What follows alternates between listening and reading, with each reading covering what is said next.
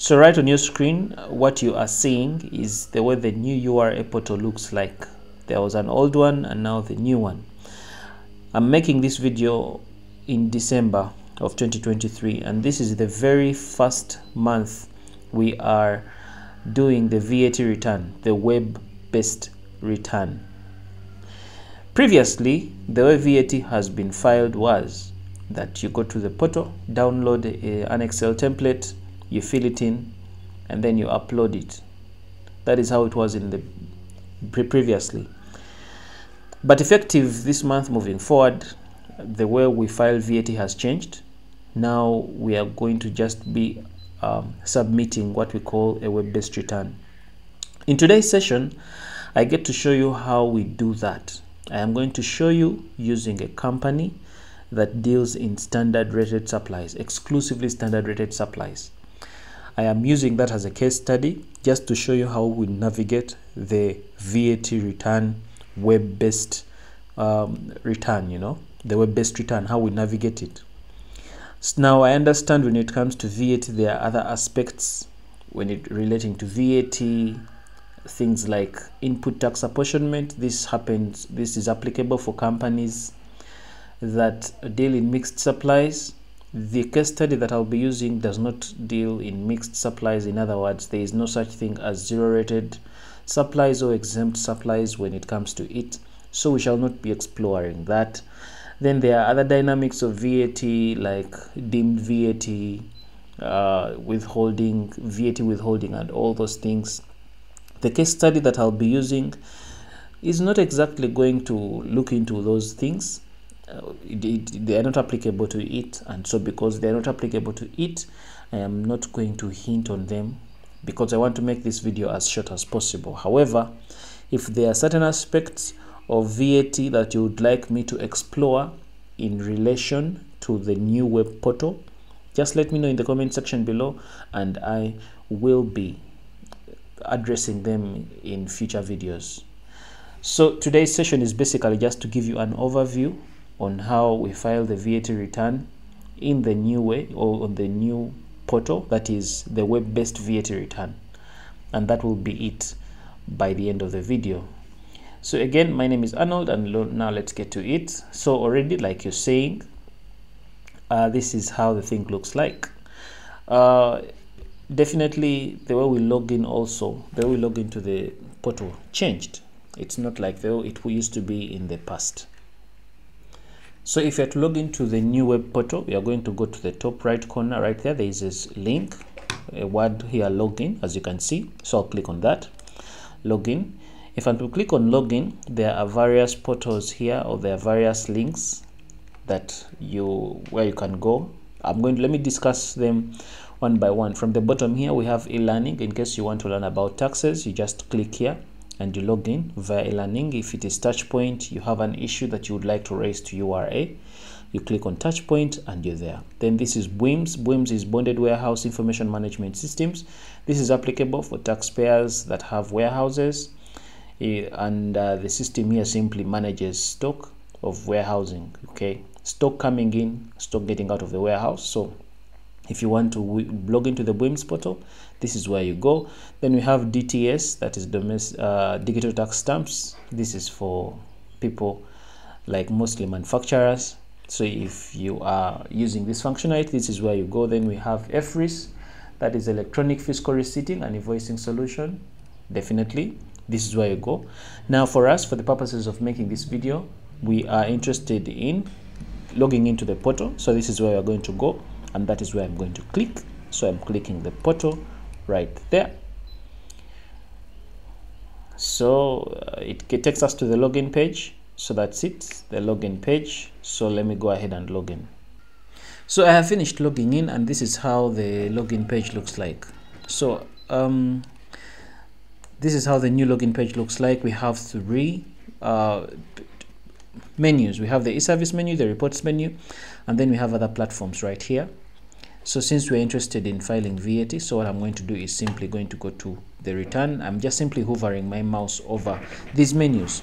So as I hover my mouse over these menus, I go to where the return is, the word return right there is. So when I get to the word return, as I hover my mouse over it, it's going to expand into a sub menu. As you can see here, this sub menu here, we have file return as a subheading here. So I'm go to where monthly VAT return is, monthly value added tax. So I'm going to click on that, get right like that. So as I click on that, a monthly VAT return. So definitely we all know that a monthly VAT return is filed every month. So I'm going to go ahead and select the months. So I'll go and select, this is starting from last month, November, from 1st November. When I select the first month, the second month, the last date of that month will automatically populate like you're able to see. So now that it has populated like you are able to see, then definitely we have taxpayer details. We have two tabs here. We have the taxpayer details tab, then we have the return history tab. When I click on the return history tab right here, this is where the the returns, as far as this web-based portal thing is concerned, they will be showing up here. Since this is the first one, there are no returns that are populated here. So let's get back here to the taxpayer details portal tab. I click on that. So this is what we have. We are filing a return for November from 1st November 2023 to 30th November 2023, like that. So we have two options here. I can either click view return or I can click submit return. Okay, so if I click on view return, if I click on that right there, view return, like that, after clicking on view return, you realize that on top here other tabs already show up: the tax computation summary, the sales, the purchases, the input tax allowed, VAT with credit, blah blah blah. They show up, they auto populate. Okay, now when they auto populate the tax computation summary, if I'm to just click on some of these tabs just to show you what is there, if I click on it, you simply see that it's just simply showing us information. It is showing us information from about that we're just about to submit. Remember, in this new way of filing returns, all this information that you're seeing, for example here you're seeing these figures here, all this information is coming in from FRIS. The information is picked from the FRIS system, and all we have to do here is to simply either accept it or dispute a few figures here and there, and that's it. So it has just been simplified like that.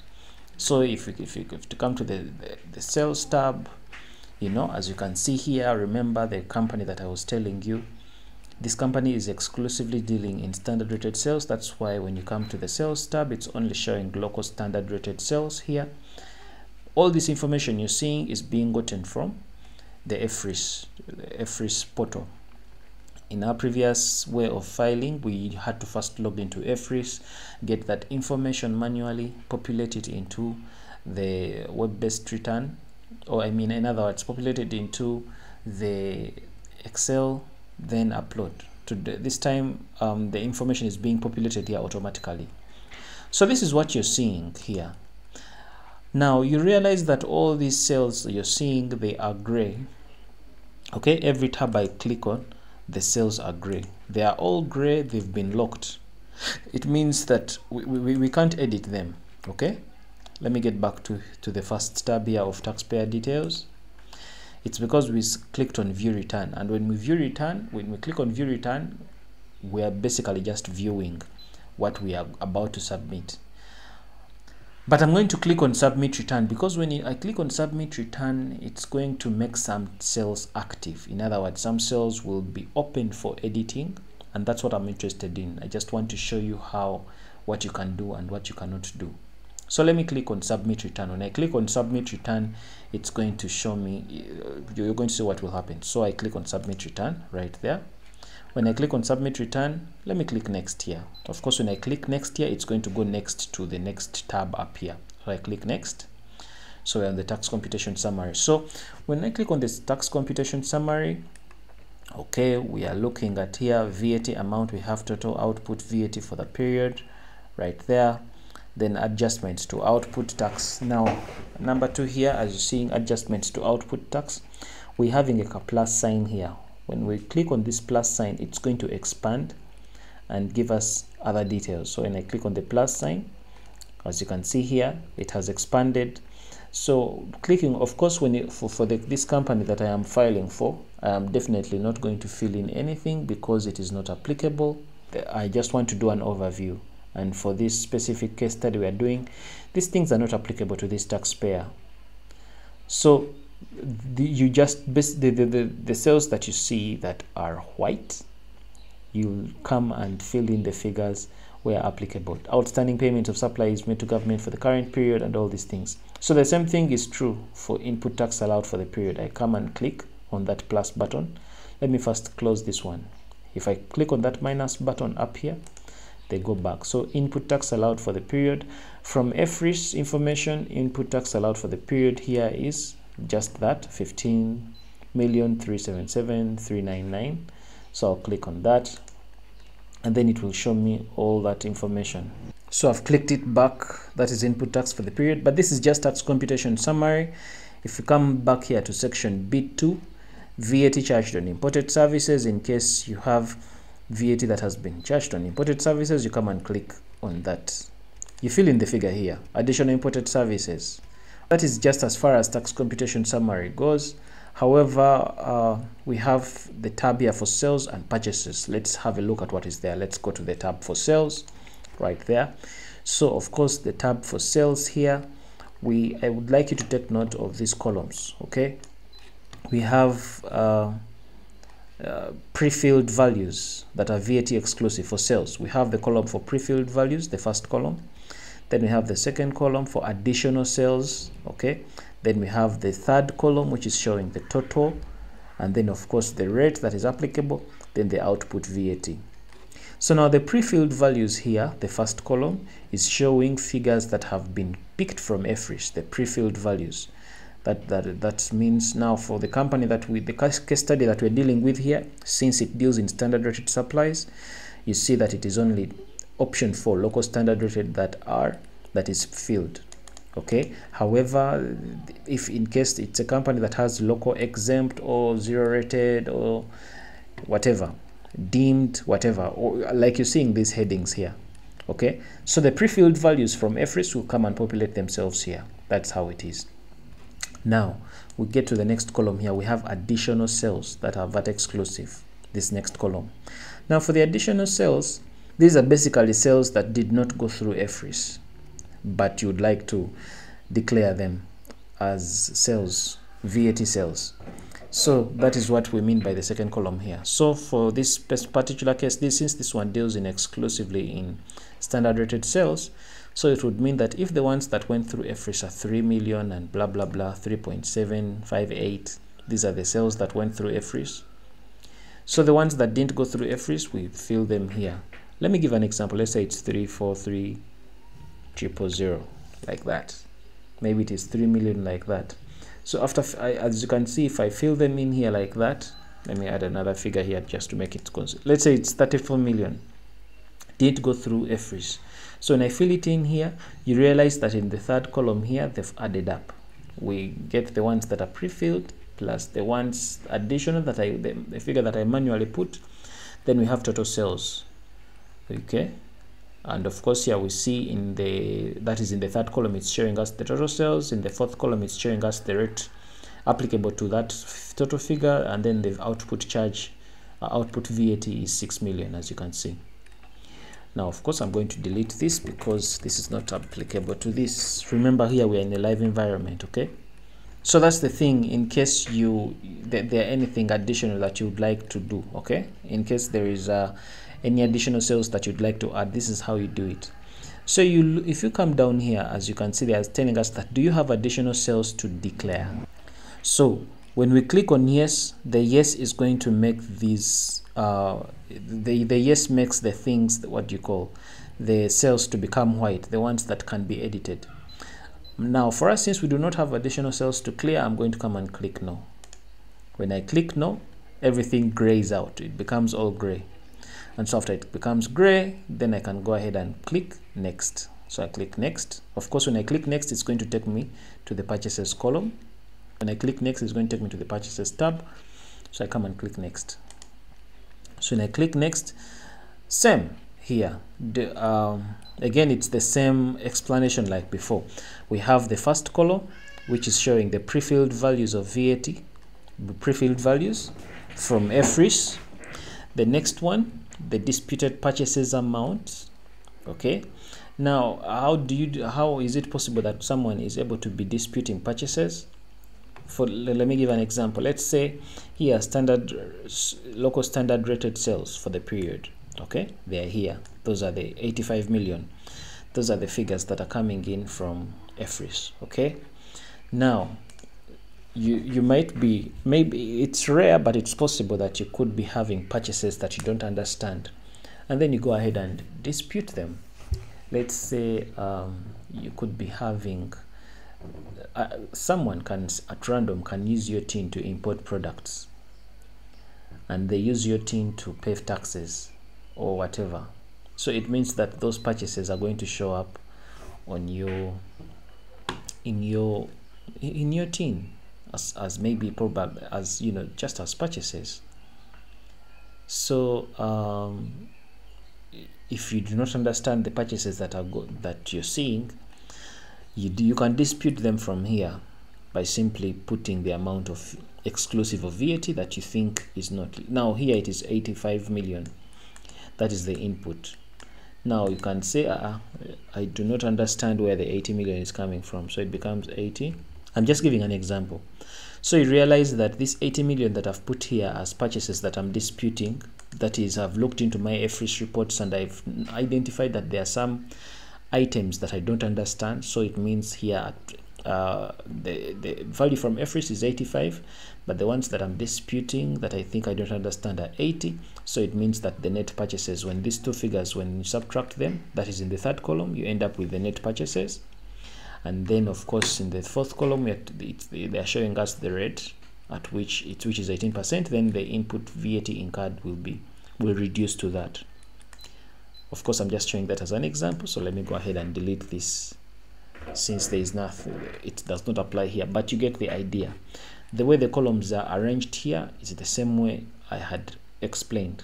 The case study we are dealing with is a company that is exclusively dealing in local or standard rated supplies. That's why it's only this column that is filled. But if you are dealing in other supplies like zero rated or exempt, the other columns or the other cells will also be filled according to what applies to you.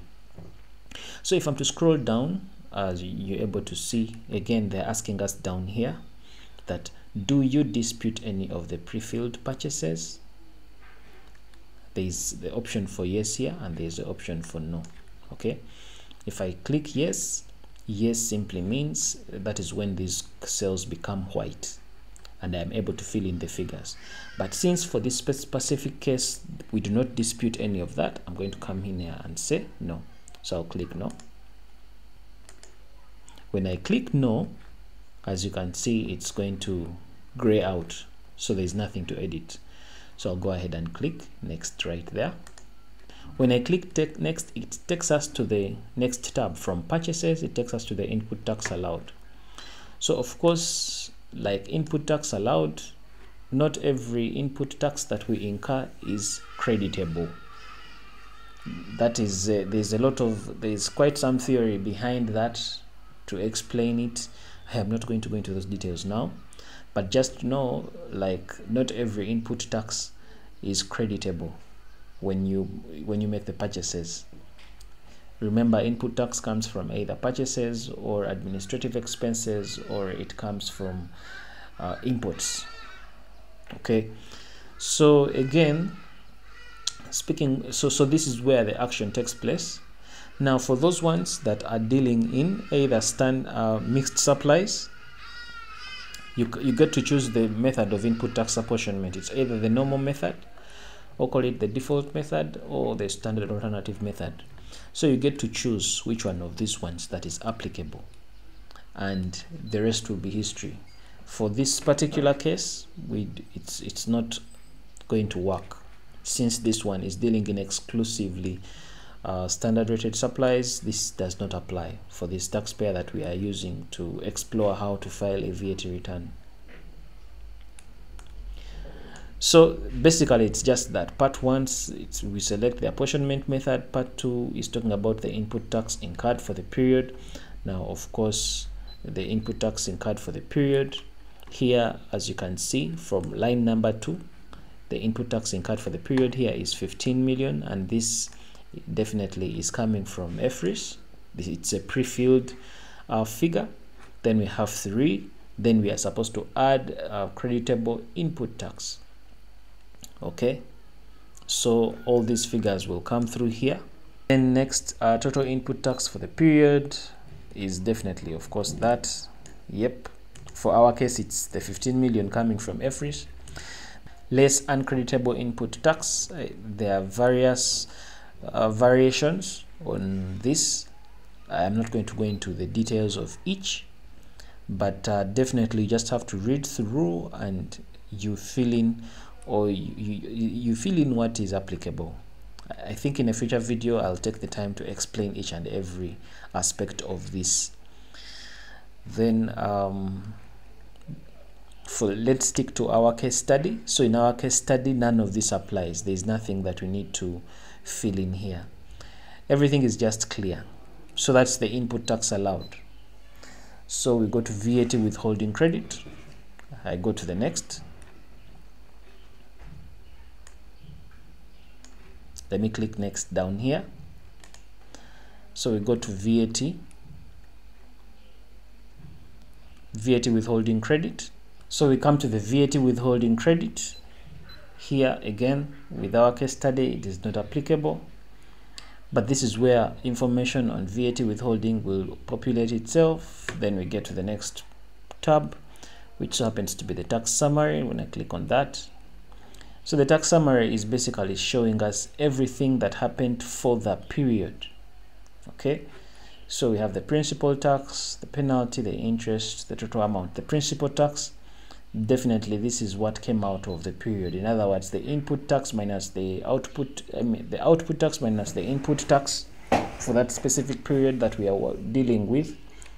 That's what happens to be the principal tax. Then we have penalty, in case you are filing this late, that is, it would show up here. Then we have interest, in case you're having interest on unpaid taxes, definitely it will show up here. Take note that payment deadline for filing and payment is the same, so that's where the interest will show up there. Then we have the total amount. Definitely the total amount, that is after adding these 3 columns, we get to have the total amount.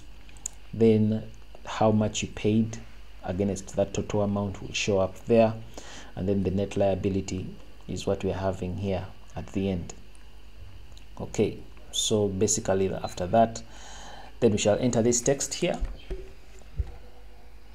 which is XVFB7S. Okay, that's the text we've entered, and then I can go ahead and click submit, and then I will have submitted my return. Now here's the thing, the reality is, since this portal began, there have been issues. There has been a lot of issues that have been reported to URA, and the URA IT department has been working around the clock to improve. From the time this new web portal was released, there have been improvements that have been made, and I believe there is a continuous improvement going on. So like you've all seen, I have clicked the submit button, but this thing is not going. The return is not being submitted. It's yet another issue that I think needs to be handled. So as of now, because I have been having quite a number of you people trying to tell me about, I should show a video on how to navigate the new web-based return for VAT. So at least I've been able to explore and show you how it is done. As of the time of making this video, there is an issue. For those of you that are trying to submit a return and there is a VAT claimable or an offset, when you click the word submit, man, the thing is not being submitted. This has been going on for the past 2 days. Today is 5th of December.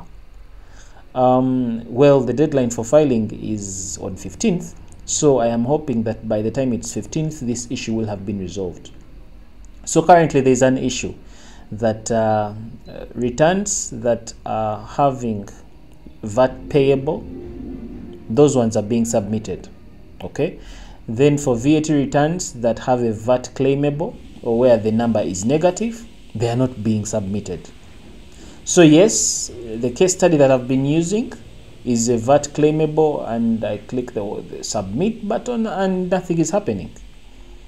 But because I am under pressure to make I've been under pressure to make this video since this new web portal thing came through, I'm just going to go ahead and upload it as is. And when circumstances become better, when URA continues to make improvements, I'll be making updated videos on the same. So I'll bring this video to a close. My name is Arnold Kisembo Rangakuramia. Thank you for watching.